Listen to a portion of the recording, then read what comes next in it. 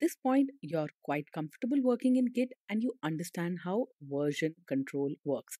But what we've not yet looked at is how to work with branches in Git. And that's what we'll discuss here in this video.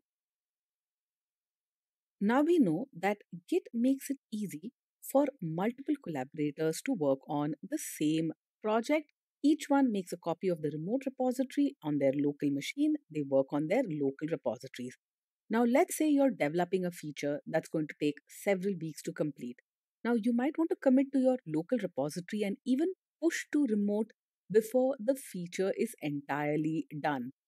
Now, if you were to do this on the main branch, you'll be cluttering the main branch with a lot of extra code which is not really in its complete baked state. You don't want half baked code in the main branch.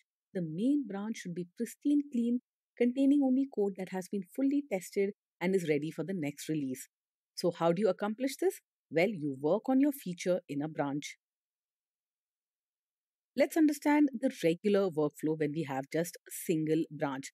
We have our remote repository, which contains the source of truth, the original source code, which has been pushed out to remote from local repositories.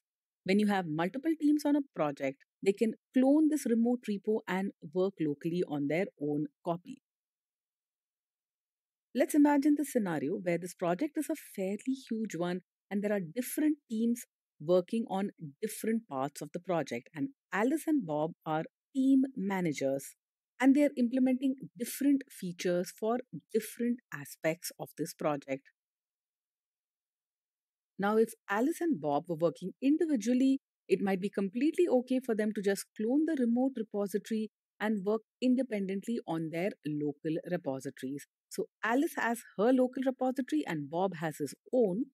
They keep making changes to the local repository as they're developing their features. And once they feel their features are in a fairly steady state, they can push all of their changes to the origin. So the changes for Alice as well as Bob will be both pushed out to the origin and will be available to other collaborators.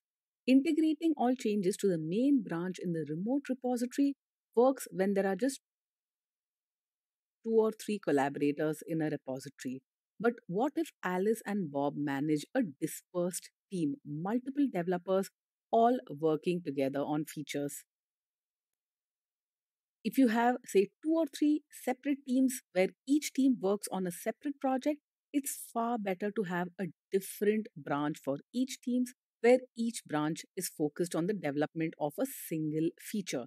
And all of the commits of these teams will be recorded on a branch.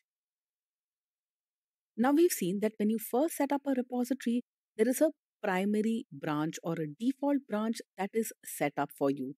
This branch used to be referred to as the master branch, but the modern, more inclusive term is to refer to as the main branch.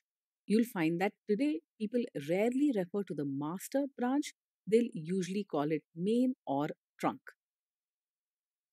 Now, because you've already worked with Git, you know that a branch is just a timeline of commits in your repository. You start off with an initial commit, that's an initial set of changes, and then you make more changes to the project over time, and each change is a commit, and each commit is another addition to your timeline.